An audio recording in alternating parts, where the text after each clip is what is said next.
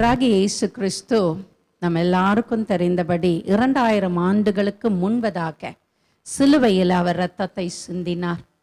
அவர் அநேகருடைய பாவங்களை தீர்க்கும்படியாக ஆட்டுக்குட்டியானவராக ஜீவ பலியாக தன் ஜீவனை தந்து சிலுவையின் மேல் அவர் இரத்தத்தை சிந்தினார் என்பது உலகம் அறிந்த உண்மை. வேதம் சொல்லுகிற ஒரு சாத்தியம். இயேசு என்கின்ற ஒருவர் நமக்காக உலகத்திற்காக அவர் தன் இரத்தத்தை சிந்தினார் என்று சொல்லி சரித்திரமும் கூட மிகவும் அழகாய் சொல்லுகின்றது. உலகத்துல நீங்கள் பொதுவாக எடுத்துக்கொள்ளுவீர்களே, ஆனால் உலகத்தை மூடிக்கொண்டு இருக்கிற ஒரு பெரிய ஒரு காரியம் பிரச்சனை. பிரச்சனைகள் நிரம்பின உலகம் இந்த உலகம். பிரச்சனையே இல்லை என்று சொல்லுகிற ஒரு மனிதனையும் நாம் உலகத்துல பார்க்கவே முடியாது. அது ஒரு ஐஸ்வர்யவானாக இருந்தாலும் சரி, ஐஸ்வர்யம் இல்லாத ஒரு ஏழையாக இருந்தாலும் சரி, மனிதர்களுக்கு காணப்படுகிற ஒரு பெரிய ஒரு காரியம் பிரச்சனை. இந்த பிரச்சனைகள் இல்லாத உலகம் கிடையாது, பிரச்சனை இல்லாத தேசம் கிடையாது. ஜப்பான் தேசத்துல ஒரு பயங்கரமான சுனாமி, பயங்கரமான பூமி அதிர்ச்சி, பயங்கரமான ஒரு அழிவு, அந்த தேசத்தையே கலக்கும்படியான ஒரு அழிவு அத்தேசத்தை தாக்கினது என்று சொல்லி நாம் எல்லாரும் கண்டு வியந்து போனோம், பயந்து போனோம். அதை பார்க்கும் பொழுது உலகம் எப்படிப்பட்ட ஒரு கடைசி கால கட்டத்திற்குள்ள அது போய்கொண்டு இருக்கிறது. இயேசு கிறிஸ்து வரப்போகிறார் என்பதை அறிவிக்கும்படியாக, இயேசு கிறிஸ்து நமக்காக இரத்தத்தை சிந்தினார் என்பதை உறுதிப்படுத்தும்படியாகவே இப்படிப்பட்ட காரியங்கள் வேதத்தில் சொல்லப்பட்டிருக்கிற அநேக காரியங்கள் நிஜத்துல வந்து கொண்டு இருக்கிறது, நிகழ்ந்து கொண்டு இருக்கிறது. நம்முடைய வாழ்க்கையிலும் பிரச்சனைகள் நம்மை தாக்கி கொண்டு இருக்கிறது. நம்முடைய பிரச்சனைகள் கிறிஸ்தவர்களை அல்லது ஒரு சராசரியான ஒரு மனிதனை ஏன் பிரச்சனைகள் தாக்குகின்றது? அந்த பிரச்சனைகள் அந்த மனிதன் செய்த பாவத்தின் நிமித்தமாக, அந்த மனிதனுடைய குடும்பத்தில் காணப்பட்டதான சாபத்தின் நிமித்தமாகத்தான் அந்த மனிதனை ஒரு பிரச்சனை தாக்குகின்றது. ஒருவேளை அந்த மனிதன் தான் பாவம் செய்திருக்கலாம், அல்லது தன் பெற்றோர்கள் செய்த ஒரு பாவமாய் இருக்கலாம், அல்லது தன் குடும்பத்தினர் முன்னோர்கள் தங்களுடைய 3ஆம் 4ஆம் தலைமுறையில சந்ததியில காணப்பட்ட ஒரு பாவங்களும் கூட நம்மை தொடர்ந்து நம் குடும்பங்களை, நம்முடைய தனிப்பட்ட வாழ்க்கையை அது தாக்கி கொண்டு இருக்கின்றதா இருக்கிறது. இப்படிப்பட்டதான பாவங்கள், நாம் செய்கிற பாவம், நம் பெற்றோர்கள் செய்கிற பாவங்கள், நம் முன்னோர்கள் செய்த பாவங்களின் நிமித்தமாய் நமக்குள்ள ஒரு சாபம் உண்டாயிருக்கின்றது. அந்த சாபத்தின் நிமித்தமாகத்தான் நம் வாழ்க்கையில அநேக பிரச்சனைகள் காணப்படுகிறது, நம் வாழ்க்கையில அநேக தடைகள் காணப்படுகிறது. அநேகர் சொல்லுவாங்க, சிஸ்டர் என்னால முன்னேறி செல்ல முடியவில்லை, எனக்கு பிரச்சனைக்கு மேல பிரச்சனை வந்து கொண்டே இருக்கிறது, என் வாழ்க்கையில போராட்டத்தின் மேல போராட்டம் உண்டாகி கொண்டே இருக்கிறது. ஏன் இந்த போராட்டம் வருகிறதே தெரியல. நான் ரட்சிக்கப்பட்டிருக்கிறேன், ஞான ஸ்நானத்தை பெற்றிருக்கிறேன், அபிஷேகத்தை பெற்றிருக்கிறேன், நான் அந்நிய பாஷையின் முத்திரையோடு கூட அநேக வரங்களையும் கூட கர்த்தர் எனக்கு கொடுத்திருக்கிறாரு. ஒழுங்காக போய் நான் தசம பாகத்தை என் ஆலயத்திற்கு கொடுத்து விடுகிறேன், ஆலை நேரமான நான் ஆலயத்துல போய் உட்காருவேன், என்னுடைய நாட்களை எல்லாம் நான் பரிசுத்தமாய் காத்துக்கொண்டு இருந்தாலும் என் வாழ்க்கையில ஏன் அந்த தடை, என் வாழ்க்கையில ஏன் இந்த போராட்டம் அப்படி நம்ம அநேகர் கேள்விக்குறியோடு கூட அநேக நேரங்களில வாழ்ந்து கொண்டிருக்கிறோம். இந்த சாபம் நம்முடைய சுய காரியங்களில் இருந்து உருவாக்கப்பட்டு இருக்கின்றது, உண்டாக்கப்பட்டு இருக்கின்ற இந்த சாபம் இல்ல இந்த பாவக்கரை எந்த ஒரு சோப்பு போட்டாலும் அது போகாது, எந்த ஒரு டிட்டர்ஜென்ட்டை யூஸ் பண்ணாலும் அது கழுவப்படாது. நமக்காக ஒருவர் இரத்தத்தை சிந்தி இருக்கின்றார். ஒரு மனிதனுடைய இரத்தம் நம்முடைய பாவங்களை நீக்கவே முடியாது. ஹல்லேலூயா. ஒரு மிருகத்தின் ரத்தம் நமக்குள்ள இருக்கிற பாவங்களை அது கழுவவே முடியாது. அநேக கிராமங்கள்ல நான் பார்த்திருக்கிறேன், கேள்விப்பட்டு இருக்கிறேன். கோழியை எடுத்து வெட்டுவாங்க, வெட்டி அந்த வீட்டுக்குள்ள அந்த ரத்தத்தை சிந்தும்படியாய் நான் பார்த்திருக்கிறேன். கிரக பிரவேசம் அந்த நாட்களிலே என்ன செய்வாங்க, ஒரு ஆட்டுக்குட்டியை, ஒரு ஆட்டுக்கடாவை அவர்கள் வெட்டி அந்த ரத்தத்தை நிலக்கால்களில் பூசுவாங்க. சில வீடுகளை பார்த்திருக்கிறேன், மாடை உள்ள கொண்டு போவாங்க.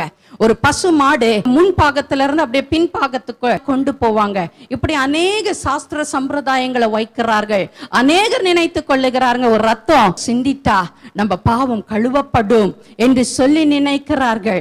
சிலர் நினைக்கிறாங்க, நான் ஒரு கோயிலுக்கு போய் அங்க உண்டியல காசை போட்டுட்டேன்னா என் பாவம் என் சாபம் எல்லாம் கழுவ பெற்றுடும். நான் காலில் செருப்பு போடாமல் நடந்து நான் யாத்திரை போயிட்டேன்னா என் பாவம் என் சாபம் எல்லாம் கழுவப்படும் என்று மனிதர்கள் தவறான கருத்துக்களில கொண்டு போறாங்க. சிலரை நீங்க பார்த்தீங்கன்னா சாட்டையை எடுத்துப்பாங்க, அவங்களுடைய சரீரத்தை அவர்களே அடித்துக் கொள்ளுவார்கள். சிலர் கத்திகளை எடுத்துப்பாங்க, முள்ளு எடுத்துப்பாங்க, அவர்கள் தங்களுடைய சரீரத்தை மிகவுமாக தாக்குவார்கள். அந்த சரீரத்திலிருந்து வடிகிற ரத்தம், ஒருவேளை அந்த தெய்வம் எனக்கு அந்த பாவத்திலிருந்து விமோச்சனத்தை, சாபத்திலிருந்து விடுதலையை கொடுக்குமோ என்று சொல்லி அவர்களுக்குள்ள ஒரு தப்பான அபிப்பிராயத்தினால அவர்கள் அப்படியாய் தங்களை துன்பப்படுத்தி கொண்டிருக்கிறார்கள். ஆனால் ஒன்றை மாத்திரம் வேதம் அழகாய் சொல்லுகிறது, இயேசு கிறிஸ்து தம்முடைய இரத்தத்தையே நமக்காக அவர் சிந்தினார். அந்த ஒரு ரத்தம் இல்லைன்னா நீங்களும் நானும் பாவத்திலிருந்து விடுதலை ஆகிறதற்கும் சாபத்திலிருந்து விடுவிக்கப்படுகிறதற்கும் வேற எந்த ஒரு வழியும் கிடையாது.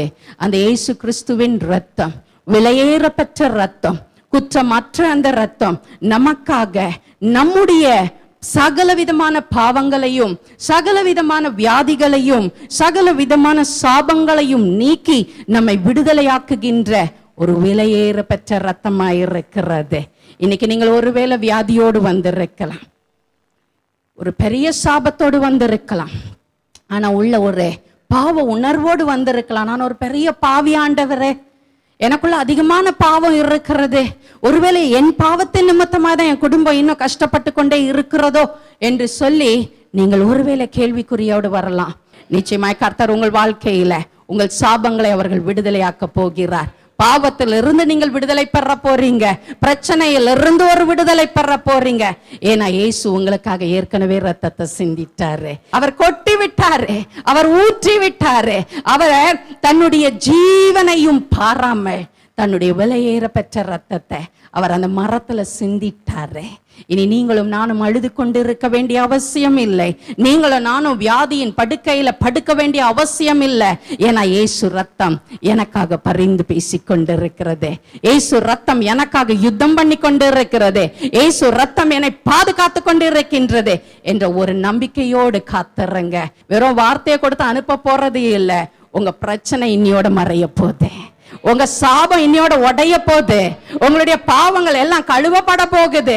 நீங்க நாளைய தினத்துல நீங்க உங்க வாழ்க்கையை நீங்க பார்க்க போறீங்க, ஒரு புதிய திருப்பத்தில் உங்கள் வாழ்க்கை காணப்பட போகிறது. இதுவரைக்கும் செய்யாத நன்மைகள், இதுவரைக்கும் நடைபெறாத அற்புதங்கள், இயேசுவின் ரத்தத்தை நீங்கள் தியானித்து விட்டு வெளியே விசுவாசத்தோடு நீங்க கடந்து செல்லும் பொழுது உங்கள் வீட்டில் ஒரு அற்புதம் நடைபெற போகிறது, உங்கள் தனிப்பட்ட வாழ்க்கையில ஒரு அற்புதம் நடைபெற போகிறது, உங்களுடைய ஆவிக்குரிய எழுப்புதலில் ஒரு தனிப்பட்ட ஒரு அற்புதம் நடைபெற போகிறது. எத்தனை பேர் விசுவாசிக்கிறீங்க? மனிதனாகிய ஆபேல் சிந்தின ஒரு ரத்தம், இந்த உலகத்துக்குள்ள முதல்ல பிறந்த ஒரு மனுஷன். ஆபேலை குறித்து வேதம் சொல்லுகிறது, அவன் பரிசுத்தவான், அவன் குற்றம் செய்யாதவன், அவன் ஒரு நீதிபரன், அவன் கர்த்தரை அதிகமாய் நேசித்தவன், அவன் கர்த்தருக்காக அதிகமாய் கொடுக்க வேண்டும் என்று மனப்பக்குவமுடையவன், அவன் தன் சகோதரனையும் அதிகமாய் நேசித்தான், தன் பெற்றோரை அதிகமாய் நேசித்தான் என்று வேதம் சொல்லுகின்றது. இந்த ஆபேல் குற்றமற்றவனாய் நின்றான், பாவம் செய்யாதவனாய் நின்றான். ஆனாலும் அவனை தன் சகோதரனாகிய காயின் அவனை கொலை செய்தான் என்று வேதம் சொல்லுகிறது. ஏன் கொலை செய்தான்? பொறாமை. எந்த குடும்பத்திலையும் ஒரு பிரச்சனை வருதுன்னா அந்த குடும்பத்தினர்ல பொறாமையின் நிமித்தமாய் தான் உங்களுக்கு விரோதமாய் எனக்கு விரோதமாய் அவர்கள் எழும்பி கொண்டு இருப்பார்கள். காயின் ஆபேலுக்கு விரோதமாய் எழும்பி ஆபேலை கொலை செய்ததற்கு காரணம், ஒரே காரணம் உண்டு, பொறாமை. கர்த்தர் ஆபேலுடைய காணிக்கையை அவர் அங்கீகரித்தார், காயினுடைய காணிக்கையோ அவர் நிராகரித்தார். ஏன்? காயின் குற்றமுள்ளவனாய் காணப்பட்டான். கர்த்தர் பார்வையில் அவன் உண்மையில்லாதவனாய் காணப்பட்டான். ஒருவேளை தன் தகப்பன் தாயின் பார்வையில் அவன் உண்மை உள்ளவனாய் காணப்பட்டிருக்க கூடும். தகப்பன் தாயுடைய பார்வையில அவன் ஒரு சிறந்த ஒரு உழைப்பாளியாய் காணப்பட்டிருக்க கூடும். உலகத்தின் பார்வையில அவன் நன்மை செய்கிறவனாய் இருந்திருக்க கூடும். ஆனா கர்த்தருடைய பார்வையில தான் எப்படி ஒரு மனுஷன் இருக்கிறான் என்பது முக்கியம். ஹல்லேலூயா. உங்களை குறித்து என்னை குறித்து உலகம் வித்தியாசமாய் சொல்லும். ஐயோ, இவன் ஒரு அகங்காரம் பிடித்தவன், இவள் ஒரு கோபக்காரி, இவள் ஒரு மூர்க்கத்தனம் நிரம்பினவள், இவன் ஒரு அநியாயம் செய்தவன் என்று உலகம் தூற்றுவார்கள். உங்கள் சொந்த கூட பிறந்தவர்கள் தூற்றுவார்கள். உங்கள் சொந்த தாய் தகப்பன் உங்களை தூற்றுவார்கள். நீங்கள் வேலை செய்கிற ஸ்தலத்தில் இருக்கிற ஜனங்கள் உங்களை பார்த்து ஒருவேளை விரலை நீட்டி நீ அநியாயம் பிடித்தவள் என்று சொல்லலாம். ஆனா கர்த்தர் பார்வையில் நீங்கள் எப்படி இருக்கிறீர்கள்? கர்த்தர் சமூகத்துல நீங்க எப்படி இருக்கிறீங்க? அதுதான் ரொம்ப முக்கியம். உலகம் கொடுக்கிற சர்டிபிகேட் எல்லாம் குப்பை தொட்டியில தூக்கி போடுங்க. கர்த்தர் உங்க மேல என்ன சர்டிபிகேட் வச்சிருக்கிறார், உங்களுக்கு அவர் என்ன சான்றிதழை கொடுக்கிறார், அதுதான் மிக மிக மிக முக்கியமான ஒரு காரியம். கர்த்தர் பார்வையில காயின் ஒரு உத்தமனாய் காணப்படவில்லை. ஆபேலோ கர்த்தரின் பார்வையில உண்மையுள்ளவனாய் காணப்பட்டான், குற்றமற்றவனாய் காணப்பட்டான்.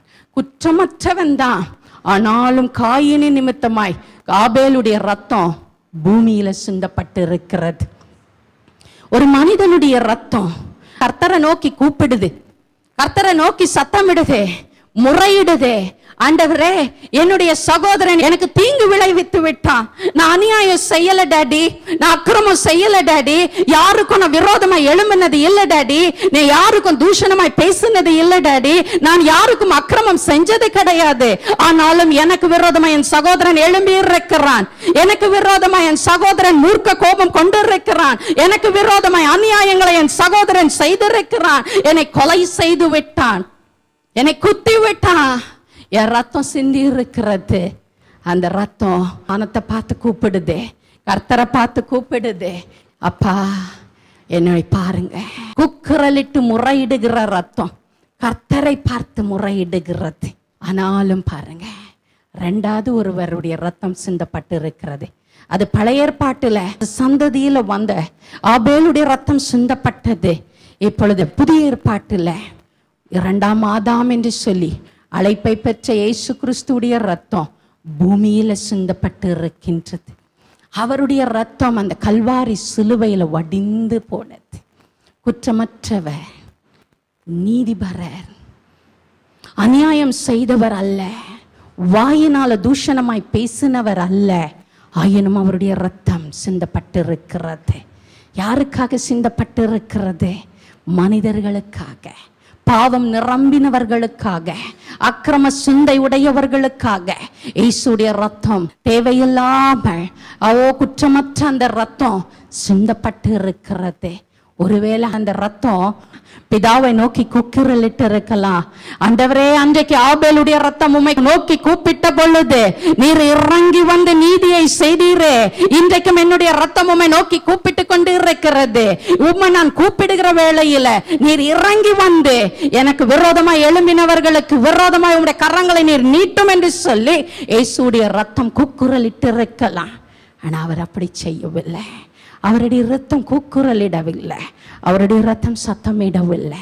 ஆனால் அந்த ரத்தம், குற்றமற்ற அந்த ரத்தம், உங்கள் பாவங்கள், என் பாவங்கள், என் மீறுதல்கள், என் அக்கிரமங்கள், என் நோய்கள், என்னுடைய பாவக்கரைகளுக்காக அது சத்தம் இல்லாம சிந்தப்பட்டது. ரத்தம் ஒரு விலையேறப்பெற்ற ரத்தம். இயேசுடைய ரத்தம் ஒரு குற்றமற்ற ரத்தம். இயேசுடைய ரத்தம் பரிபூரணத்திற்குள்ள நம்மை நடத்துகிற ரத்தம். இயேசுடைய ரத்தம் நம்மளை நித்திய ஜீவனுக்குள்ள வழி நடத்தக்கூடிய ஒரே ரத்தமாய் இருக்கிறது. அந்த ரத்தம் தான் இன்றைக்கு நம்மை பாதுகாத்து கொண்டு இருக்கிறது. ஒவ்வொரு நிமிஷமும் அந்த ரத்தம் தான் நமக்காக பேசிக்கொண்டு இருக்கிறது. ஒவ்வொரு நொடி பொழுதும் அந்த ரத்தம் தான் நமக்காக யுத்தம் பண்ணி கொண்டு இருக்கிறது. அந்த ரத்தம் மேன்மையுள்ள ஒரு ரத்தம், அது ஜீவனுள்ளான ரத்தம். ஆதியாகமம் 4வது அதிகாரம் 10வது வசனம். அதற்கு அவர், என்ன செய்தாய்? உன் சகோதரனுடைய ரத்தம் சத்தம் பூமியிலிருந்து என்னை நோக்கி கூப்பிடுகிறது. என்ன செய்தாய் உன் சகோதரனுக்கு? பூமியிலிருந்து குக்குரலிட்டு கூப்பிட்டு கொண்டு இருக்குது. அப்படின்னா அந்த ரத்தத்துக்குள்ள என்ன இருக்குது? ஆபேல் செத்து போயிட்டான். அவனுடைய ஆத்மா பிரிந்து போயிடுச்சு. எங்க இருந்து அந்த ஆவி வந்ததோ, எங்க இருந்து ஆத்மா வந்ததோ அதே இடத்திற்கு அந்த ஆவி திரும்பி போனது.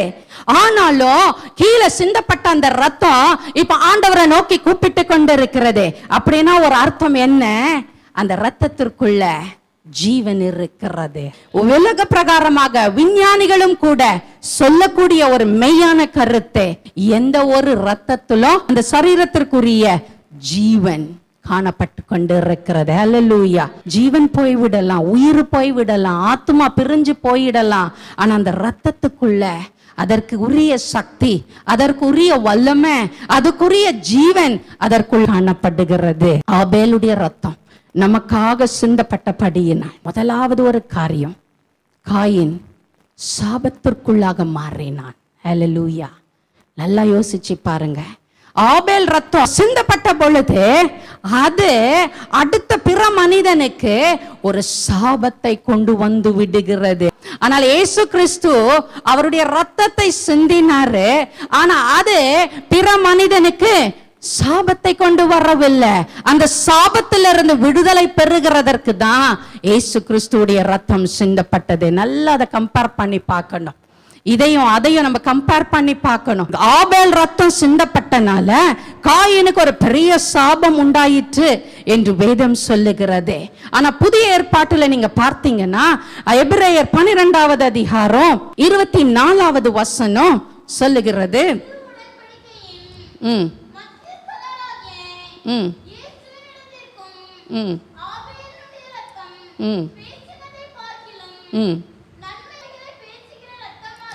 நன்மையானவைகளை பேசுகிற ரத்தம், நன்மையானவைகளை பேசுகிற ரத்தம், சாபத்தை குறிக்கிற ரத்தம் அல்ல. ஆபேல் ரத்தம் சிந்தப்பட்ட பொழுது காயினுக்கு ஒரு சாபம் உண்டானது, உலகத்திற்கு ஒரு சாபம் உண்டானது. காயினுடைய நெத்தியில ஒரு முத்திரை செய்யப்பட்டு இவன் சாபத்துக்கு உரியவன் என்று சொல்லி முத்தரிக்கப்பட்ட ஒரு முத்திரை காணப்பட்டது. ஆனால் இயேசுடைய ரத்தமோ நன்மையை உண்டாக்குகிற ரத்தம். உங்களுக்கும் எனக்கும் என்னுடைய வாழ்க்கையில, உங்க வாழ்க்கையில ஒரு நன்மையை உண்டாக்க போகிற ரத்தம், உங்களுக்கு ஜீவனை கொடுக்கிற ஒரு ரத்தம், உங்களுக்கு ஆசீர்வாதங்களை கொடுக்கிற ஒரு ரத்தமாய் அது காணப்படுகிறபடியால் தான் வேதம் சொல்லுகிறது, இயேசு கிறிஸ்துவின் ரத்தம் நன்மையை கொடுக்கிற ரத்தம். நன்மை என்னும் ஈவுகளை நமக்கு கொடுக்கிறது, நன்மை என்னும் பாதுகாப்பை கொடுக்கிறது, நன்மை என்னும் கிருபைகள் நம் வாழ்க்கையில பெருகும்படியாக இயேசுவின் ரத்தம் காணப்படுகிறது. ஆபேல் இடத்திலிருந்து சிந்தப்பட்ட அந்த ரத்தமோ ஒரு சாபத்தை உலகத்திற்குள் கொண்டு வந்தது. அந்த காயினுக்குள்ள ஒரு சாபத்தை அது கொண்டு வந்ததாய் காணப்பட்டது. இப்பொழுதும் நாம் இயேசுடைய ரத்தம், ஆபேலுடைய ரத்தம், இந்த ரெண்டு ரத்தத்துல என்ன ஒரு சம்பந்தம், என்ன ஒரு சம்பந்தம் இல்லை என்கின்ற ஒரு வித்தியாசத்தை நாம் பார்க்க போகிறோம். 3 குறிப்புகளை நான் உங்களுக்கு முன்பதாக வைக்கிறேன். முதலாவது ஆபேலுடைய ரத்தம், 4வது அதிகாரம் 12வது வசனத்தின் முற்பகுதியை மாத்திரம் வாசிங்க. நீ நிலத்தை பயிரிடும் பொழுது அது தன் பலனை இனி உனக்கு கொடாது.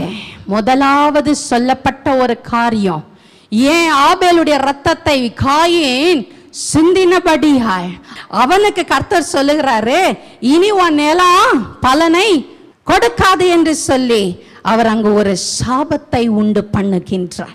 பெரிய ஒரு சாபம். விளைச்சல் உனக்கு விளையாது, உன் பிசினஸ் இனி ஒரு உருப்பிடாது, உன்னுடைய காரியங்கள் எதுவும் வாய்க்காது, நீ செய்கிற பிரயாசங்கள் ஆசீர்வதிக்கப்படாது, அது வாய்க்கப்படாது என்று சொல்லும்படியாக கர்த்தர் ஒரே வார்த்தை சொல்லுறாரு, இனி உன் நிலம் பலனை கொடுக்காதே, உன் நிலம் பலனை கொடுக்காதே.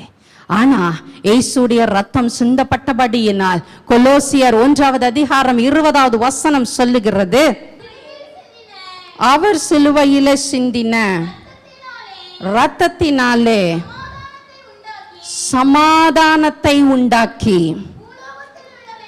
பூலோகத்தில் உள்ளவைகள்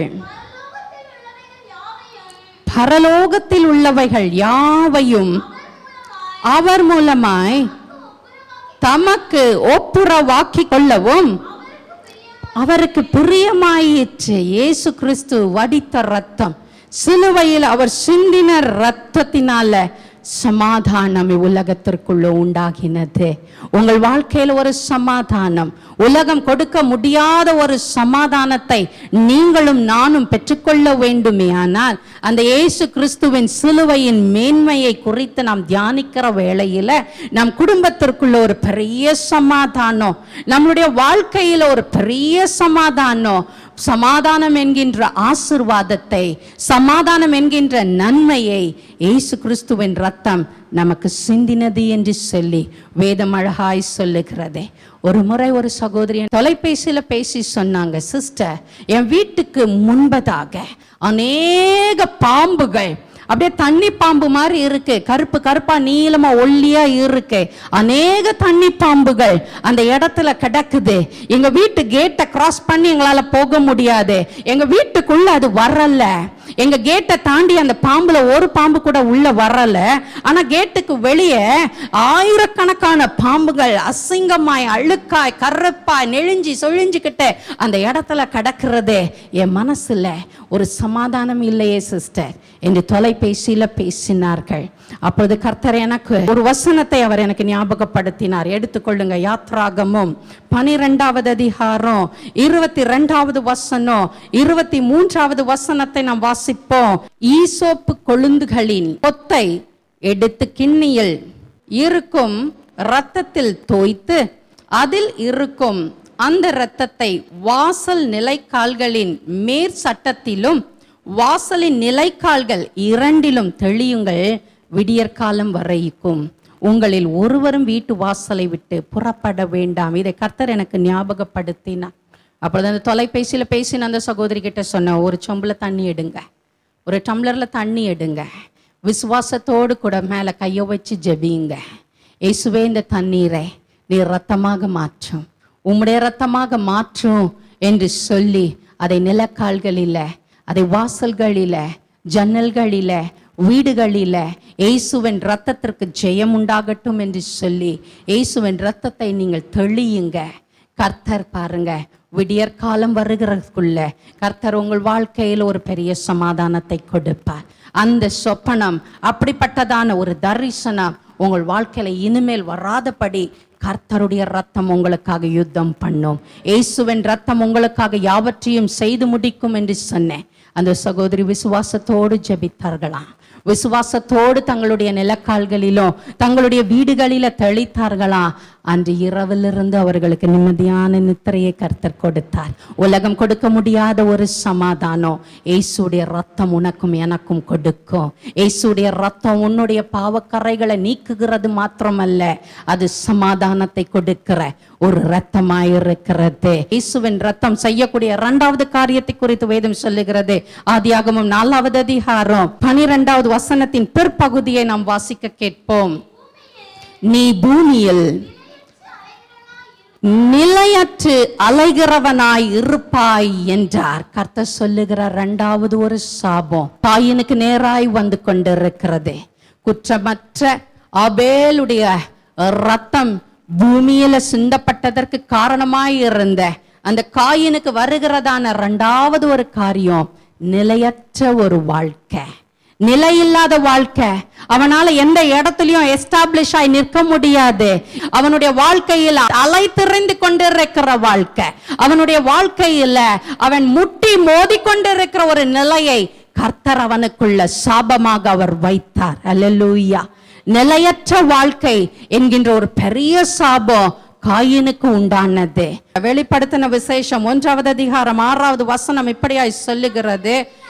நம்மிடத்தில் அன்பு கூர்ந்து தமது இரத்தத்தினாலே நம்முடைய பாவங்களை நம்மை கழுவி தம்முடைய பிதாவாகிய தேவனுக்கு முன்பாக நம்மை ராஜாக்களும் ஆசாரியர்களும் ஆக்கின அவருக்கு மகிமையும் வல்லமையும் என்றென்றைக்கும் உண்டாயிருப்பதாக. இப்ப நமக்கு ஒரு மகிமையான ஒரு இடத்தை கர்த்தர் கொடுத்திருக்கிறார். தம்முடைய ரத்தத்தை சிந்தினபடியால் நம்ம எப்படியாக மாற்றி இருக்கிறாரு? ஆசாரியர்களாய் மாற்றி இருக்கிறார். ராஜாக்களாகவும் ராஜாத்திகளாகவும் கர்த்தர் மாற்றி இருக்கிறார். அல்லேலூயா. நம்ம சாதாரணப்பட்ட பரதேசிகள் கிடையாது. பரதேசி யாத்திரையை செய்த இஸ்ரவேல் ஜன சந்ததியில வந்து இருந்த போதிலும் நம்ம இப்ப யாராய் மாற்றி இருக்கிறாரு? அவருடைய ஆசாரியர்களாக, அவருடைய ராஜாக்களாக, ராஜாத்திகளாக அவர் நம்மை முத்தரித்து அவர் எடுத்து உயர்த்தி இருக்கிறார். அல்லேலூயா. அதனால யாருமே ஒரு பாவப்பட்ட ஒரு தோற்றமோ நம்ம வாழ்க்கையில போடவே வேண்டாம். அல்லேலூயா. எல்லாரும் நினைச்சுக்கிறாங்க கிறிஸ்தவர்கள்னா வெள்ளை வெள்ளை கெட்டி வெள்ளை ஜோல்னா பைய போட்டுக்கிட்டு ஒரு கருப்பு பைபிளை தூக்கிட்டு போனாதான் பரிசுத்தமா உள்ள ஒரு கிறிஸ்தவன், பரிசுத்தமுள்ள ஒரு கிறிஸ்தவன் என்று நினைக்கிறாங்க. ஆனா வேதம் சொல்லுகிறது, அவர் அன்றைக்கே உங்களுக்காக ரத்தத்தை சிந்திட்டாரு.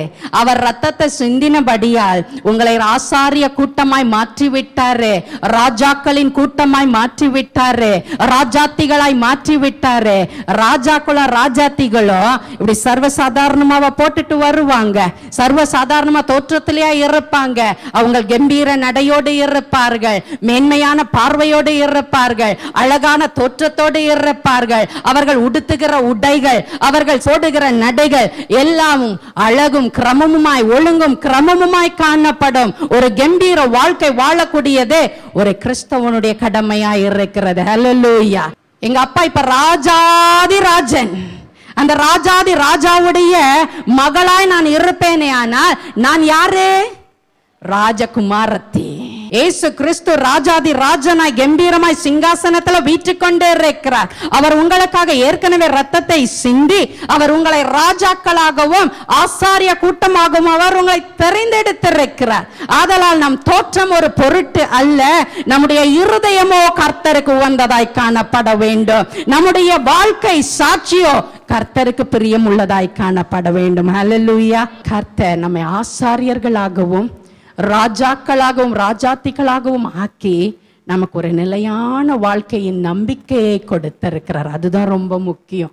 நித்திய வாழ்க்கைக்குள்ள போகிறதற்கு நம்மை முத்தரித்து, இவ என்னுடைய மகள், இவன் என்னுடைய மகள், இவனை நான் ராஜா கூட்டத்துல நான் சேர்த்துட்டேன், இவனை நான் ஆசாரிய கூட்டத்துல சேர்த்துட்டேன், எனக்காக பிரித்தெடுக்கப்பட்டவள், இவள் எனக்காக தெரிந்தெடுக்கப்பட்டவள், இவள் எனக்காக அழைப்பை பெற்றவள், இவளை ஒரு நிலையான தேசத்துல வைக்கும்படியாக, நித்திய வாழ்க்கைக்குள்ள பிரவேசிக்கும்படியாக இயேசு கிறிஸ்துவின் ரத்தம் நமக்காக சிந்தப்பட்டிருக்கிறது. வேற யாருக்கும் அந்த உறுதி கிடையாது, வேற யாருக்கும் அந்த நம்பிக்கை கிடையாது. ஆனா நமக்கோ ஒரு நம்பிக்கை உண்டு. இயேசு வர போகிறார், எக்காலம் ஊதி அவர் வானத்துல இறங்கி வர போகிறாரு. ஒரு நொடி பொழுதுல நாம மறுரூபமாக்கப்பட்டு அவருடைய நித்திய வாழ்க்கைக்குள்ள நிற்கக்கூடிய ஒரு தேசத்திற்குள்ள நாம் பிரவேசிக்க போகிறோம். ஹல்லேலூயா. ஒரு நொடி பொழுதுல ஜப்பான் அழிந்து போனது, 2-3 சிட்டிஸ் அழிஞ்சு போனது என்று டிவியில பார்த்தோம். ஒரே செகண்ட் தான் ஒரு அழிவு ஒரு பெரிய தேசத்தை குலுக்கும்படியாக, உலகத்தையே ஒரு கலக்கத்தை உண்டு பண்ணும்படியாக அந்த தேசம் முழுவதும் துண்டிக்கப்பட்டு நிற்கிறது. பெரிய ஒரு தேசம். ஆனா ஒரே நொடி பொழுது எல்லாம் முடிஞ்சு போச்சு. ஆனா பாருங்க, ஒரே நொடி பொழுதுல கர்த்தர் வரப்போகிறாரு. ராஜா கூட்டமா இருக்க போகிற உங்களையும் என்னையும், ஆசாரிய கூட்டத்துல தெரிந்தெடுக்கப்பட்டிருக்கிற உங்களையும் என்னையும் ஒரு நிலையான தேசத்திற்கு கர்த்தர் அழைத்து கொண்டு போகிறார். அல்லேலூயா. கடைசியாக மூன்றாவது ஒரு காரியத்தை கர்த்தராகிய இயேசு கிறிஸ்துவின் ரத்தம் நமக்குள்ள உண்டு பண்ண போகிறது. என்ன? ஆதியாகமம் 4வது அதிகாரம் 14வது வசனத்துல இப்படியாய் சொல்லுகின்றது, இன்று என்னை இந்த தேசத்திலிருந்து துரத்தி விடுகிறீர், நானும் உம்முடைய சமூகத்திற்கு விலகி மறைந்தேன், பூமியில் நிலையற்று அலைகிறவனாயிருப்பேன். நிலையற்ற வாழ்க்கை காயினுக்கு கொடுத்தாரு. இப்பொழுது அவனை அந்த தேசத்திலிருந்து விரட்டி அடித்தாரு. அவருடைய பிரசன்னத்திலிருந்து, அவர் சமூகத்திலிருந்து, அவருடைய பார்வையிலிருந்து காயினை விரட்டி அடித்தார் என்று சொல்லி காயின் தன் சொந்த வாயினால அவன் சொல்லுகிற அறிக்கையை நாம் இப்பொழுது கேட்டோம். கர்த்தர் குற்றமற்ற ஆபேலுடைய ரத்தத்தை காயின் சிந்தினபடியினால அவன் தேவ சமூகத்திலிருந்து அவன் விலகி போக கர்த்தர் விரட்டி அடித்தார் என்று சொல்லி வேதத்தில் பார்க்கிறோம். ஒரு மனிதனுடைய ரத்தம் சிந்துகிற வேளையில எப்படிப்பட்ட சாபலாம் பிற மனிதர்களுக்கு வருகிறது பாருங்க. அநேகர் கொலை செய்துடுறாங்க. டிவியில நியூஸ்ல பார்க்கிறோம். பாவமாயிருக்கிற ஒரு பெண்ணை கொலை செய்து விடுகிறாங்க. ஒரு ஆஸ்பத்திரியில 17-18 பெண்கள் மாறி மாறி கத்துக்கிட்டே இருக்கிறாங்களாம். பிரசவத்துக்கு உள்ள போறாங்களாம். குழந்தை பிறக்கதா இல்ல பிறக்கிறதுக்கு முன்னாடி அவங்க செத்து போயிடுறாங்களாம். ஒரு நியூஸ் வந்துச்சு. ஒரு சகோதரி எத்தனையோ ஆண்டுகளாக அப்படியே ஒரு வெஜிடபிள் பாடியாக எத்தனையோ ஆண்டுகளாக அந்த ஆஸ்பத்திரியில, கவர்மெண்ட் ஆஸ்பத்திரியில ஜீவனோடு இருக்கிறாங்க. அந்த ஆஸ்பத்திரியில இருக்கிற டாக்டர்கள் சொல்லுறாங்க, ஐயோ பல வருஷமா இந்த அம்மாவை நாங்க பாடு பார்த்துட்டோம். அந்த அம்மாக்கு சொந்தக்காரங்க கிடையாது, அந்த அம்மாக்கு இனஜன பந்துக்கள் கிடையாது, கேப்பாரற்ற அந்த சரீரம் அந்த இடத்துல கிடக்குது. நாங்கள் அதை கொலை செய்து விட வேண்டும், அதை கொன்று போட வேண்டும் என்று சொல்லி நாங்க கோர்ட்டுக்கு ஒரு பெட்டிஷன் கொடுத்தோம். கோர்ட்டு எங்களை அது ஒரு ஜீவன் தானே, இன்னும் நீங்க இழுக்கலாம் என்று சொல்லி ஒரு 2 கட்டான ஒரு முடிவை கொடுத்திருக்கிறது. கோமா ஸ்டேஜ்ல அந்த அம்மா இருக்கிறாங்க. கண்ணு நல்லா பாக்குது, பேச தெரியல. ரொம்ப அழகான போட்டோவை காமிக்கிறான். இப்படிதான் இந்த அம்மா ஆஸ்பத்திரிக்குள்ள வந்தாங்கன்னு காமிக்கிறான். இப்ப அந்த அம்மாவுடைய நிலைய பாத்தீங்கன்னா கேடுகட்ட ஒரு நிலை. மனிதனுடைய நிலை பாருங்க எவ்வளவு ஒரு கேடுகட்ட ஒரு நிலையில காணப்படுகிறது. ஆனா இங்கே ஒரு ரத்தம் சிந்தப்பட்டு இருக்கிறது. இயேசு கிறிஸ்துவின் ரத்தம் நமக்காக அது சிந்தப்பட்டு இருக்கிற பொழுது எபேசியர் 2வது அதிகாரம் 13வது வசனத்தை ஒருவர் வாசிங்க.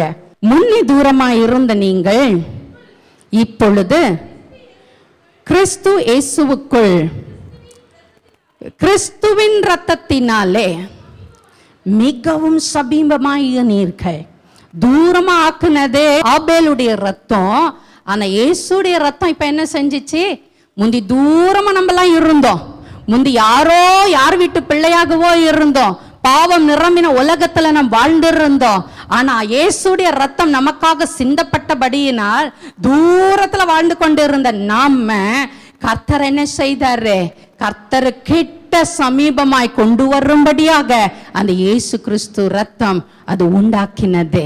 தெய்வ பிரசன்னத்தை தருகின்ற ஒரு ரத்தம். ஹல்லேலூயா. இயேசுடைய ரத்தம் நமக்குள்ள சிந்தப்பட்டபடியினால், நமக்காக சிந்தப்பட்டபடியினால் தெய்வ பிரசன்னம் நம்மை நிரப்புகிறதற்கு அது ஏதுவாய் இருக்கிறது. ஆனால் காயினோ ஆபேலுடைய ரத்தத்தை அவன் சிந்தினபடியால் தேவ பிரசனத்தை விட்டு அவன் விரட்டப்பட்டான் என்று அறிகிறோம். ஆனால் இயேசுவின் ரத்தமோ சிந்தப்பட்டபடியினால் தேவ பிரசனத்திற்குள்ள, கர்த்தருடைய ஆளுகைக்குள்ள, பரிசுத்த ஆவியானவரின் நடத்துதலுக்குள்ள நம்மை கர்த்தர் ஒப்பு கொடுத்து அவருடைய பலத்த கரத்திற்குள்ள வைத்திருக்கிறார். எத்தனை பேருக்கு அந்த நம்பிக்கை இருக்கு? இயேசுடைய ரத்தத்தின் கோட்டைக்குள்ள நான் வைக்கப்பட்டிருக்கிறேன். இது உங்களுடைய நம்பிக்கையாய் இருக்கணும். ஒவ்வொரு நாளும் காலையிலும் சரி ராத்திரியும் சரி உங்க ஜெபம் இப்படிப்பட்ட ஜெபமாய் இருக்கணும். இயேசுவின் ரத்த கோட்டைக்குள்ள கர்த்தர் எங்களை மூடிமறைத்துக் கொள்ளும். எங்கள் பிள்ளைகள் மேல இயேசுடைய ரத்தத்தை நீங்கள் தெளித்து அனுப்புங்க. பிள்ளைகள் வெளியே போகும் பொழுதும் சரி வரும் பொழுதும் சரி, கணவர் வெளியே போகும் பொழுதும் சரி வரும் பொழுதும் சரி, மனைவி வெளியே போகும் பொழுதும் சரி வரும் பொழுதும் சரி, நீங்கள் அவர்கள் மேல இயேசுடைய ரத்தத்தின் அடையாளத்தை பூசி அனுப்புங்க. அந்த ரத்தம் ஒரு பாதுகாவலை உண்டு பண்ணும். அந்த ரத்தம் தெய்வ பிரசன்னத்திற்குள் அவர்களை மூடி மறைத்துக் கொள்ளும். அந்த ரத்தம் தான் நமக்கு ஒரு பெரிய ஆசீர்வாதத்தை அது உண்டு பண்ணும். ஹல்லேலூயா. நமக்குள்ள அந்த இயேசுவின் ரத்தம் சிந்தப்பட்டபடியினால், நமக்காக சிந்தப்பட்டபடியினால் 3 காரியங்களை நாம் பார்த்தோம். அது சமாதானத்தை கொடுக்கின்றது, அது நன்மையை என்னும் ஆசீர்வாதத்தை அது கொடுக்கின்றது. நன்மை எப்படிப்பட்ட நன்மை?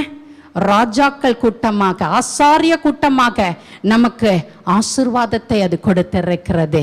இயேசுவின் ரத்தம் சிந்தப்பட்டபடியினால் தெய்வ பிரசன்னத்தை அது நாம் உணரும்படியாய் ஒவ்வொரு நிமிஷமும் செய்கிறது. ஸ்தோத்தரிக்கிறோம் ஆண்டவரே, உம்மை நாங்கள் துதிக்கிறோம் அப்பா. இந்த வேளையிலும் கர்த்தாவே, கண்ணீரோடு கூட நிற்கிறதான உம்முடைய பிள்ளைகளுக்காக நாங்கள் திறப்பில் நின்று ஜெபிக்கிறேன் ஆண்டவரே. கர்த்தருடைய கரம், கர்த்தருடைய வல்லமை குன்றி போவது இல்லை ராஜா. நீர் நேற்றும் இன்றும் என்றும் மாறாத தேவனாய் இருக்கிறீர். இன்றைக்கும் உம்முடைய வல்லமை குறைந்து போனது இல்லை. இன்றைக்கும் உடைய தேவ வல்லமை வெளிப்படும்படியாக அற்புதங்கள் நடக்கும்படியாக, அதிசயங்கள் உண்டாகும்படியாக இந்த வேளையில பாரத்தோடு கூட உம்முடைய பிள்ளைகளுக்காக நாங்கள் ஜெபிக்கிறோம் ஆண்டவரே. தகப்பனே, கண்ணீரோடு நிற்கிற உம்முடைய பிள்ளைகள், தகப்பனே, உம்முடைய சமூகத்துல கதறி நின்று கொண்டிருக்கிற உம்முடைய பிள்ளைகளுக்காக தகப்பனே நீர் மனம் இறங்குவீராக. தேவரீர் உம்முடைய வல்லமை அவர்கள் சரீரங்களுக்குள்ள பாய்ந்து வரும்படியாய் நாங்கள் ஜெபிக்கிறோம் ஆண்டவரே. சரீரத்துல சுகவீனத்தோடு, பலவீனத்தோடு, சோர்வோடு கூட நிற்கிறதான உம்முடைய அருமையான ஜனத்தை கர்த்தர் நோக்கி பார்ப்பீராக. சரீரத்துல இருக்கிறதான வியாதிகள் இயேசுவின் நாமத்துல மறையும்படியாக தேவரீர் உம்முடைய ஊழியக்காரியாகிய நான் இந்த வேளையில ஜெபிக்கிறேன் அப்பா. நீர் உம்முடைய வல்லமை அவர்களுக்குள்ள பாய்ந்து போகும்படியாக, அற்புதங்கள் நடக்கும்படியாக, தேவரீர் உம்முடைய வல்லமை உம்முடைய நாம மகிமைப்படும்படியாக இப்பொழுதே நீர் செய்வீராக. ஆண்டவரே, இருதய நோவினால பாடுபடுகிற உம்முடைய பிள்ளைகளுக்கு கர்த்தர் சுகத்தை கொடுப்பீராக. அந்த இருதய நோவிலிருந்து கர்த்தர் விடுதலை கொடுப்பீராக. தகப்பனே, சக்கரை வியாதியில் இருந்து கஷ்டப்படுகிற பிள்ளைகளுக்காக நாங்கள் ஜெபிக்கிறோம் ஆண்டவரே. நீர் அவர்களை விடுதலையாக்குவீராக.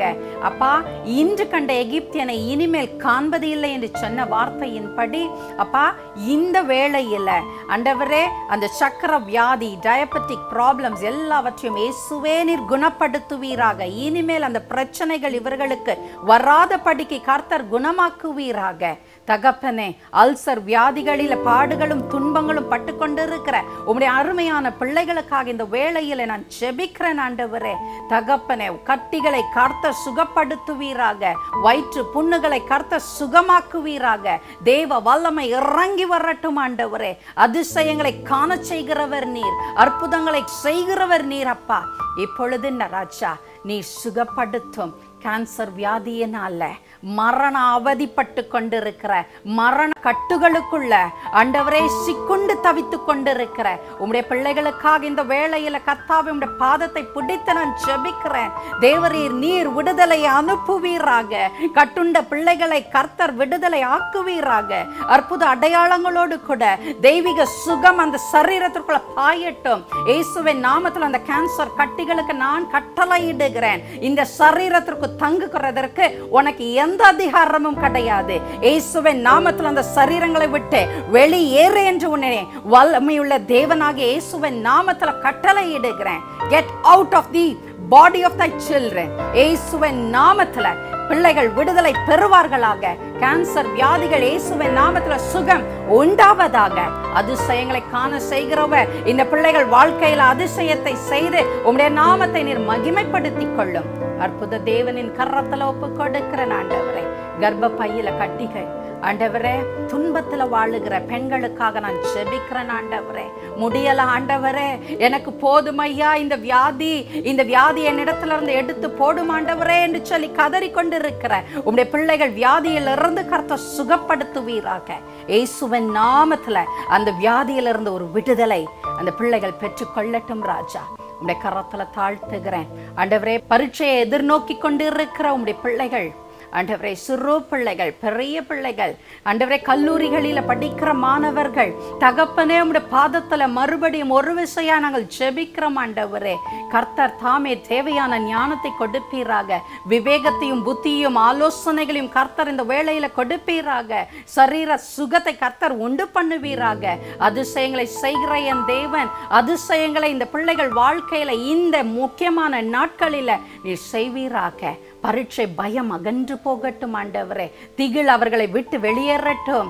ஒரு புதிய ஒரு நம்பிக்கை இந்த பிள்ளைகளுக்குள்ள, புதிய ஒரு கிருபை இந்த பிள்ளைகளுக்குள்ள பெருகச் செய்வீராக.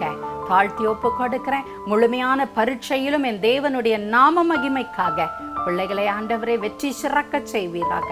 தாழ்த்துகிறோம், ஒப்பு கொடுக்கிறோம். கர்த்தர் தாமே பொறுப்பெடுத்து வழி நடத்தும். இயேசு கிறிஸ்துவின் நாமத்துல ஜெபிக்கிறோம் எங்கள் நல்ல பிதாவே, ஆமென்.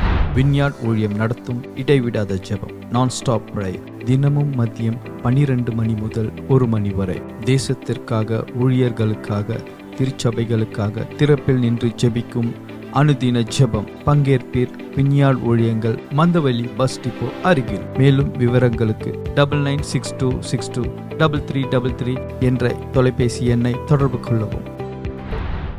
வினியார்ட் ஊழியத்தின் ஞாயிறு ஆராதனை சகோதரர் வினித் மற்றும் சகோதரி வினிதாவின் வல்லமையான துதி ஆராதனையும் போதகர் டி வில்சன் அவர்களின் ஆசீர்வாதம் அளிக்கும் ஜபத்திலும் மற்றும் உங்களை சத்தியத்தின் வழியில் நடத்திட சகோதரி நளினி வில்சன் அவர்களின் தேவ செய்தியும் அளிக்க இருக்கிறார்கள். முதல் ஆராதனை காலை 9:30 மணி முதல் 11:30 மணி வரை. நடைபெறும் இடம் number 7 south canal bank road, Mandaveli bus depot அருகில், சென்னை 28. இரண்டாம் ஆராதனை மாலை 6 மணி முதல் 7 மணி வரை. நடைபெறும் இடம் வினியார்ட் ஊழியம், பெத்தேல் நகர், ஈஞ்சம்பாக்கம், சென்னை 115. நீங்கள் அனைவரும் வந்து ஆசீர்வாதம் பெற உங்களை அன்போடு அழைக்கிறோம்.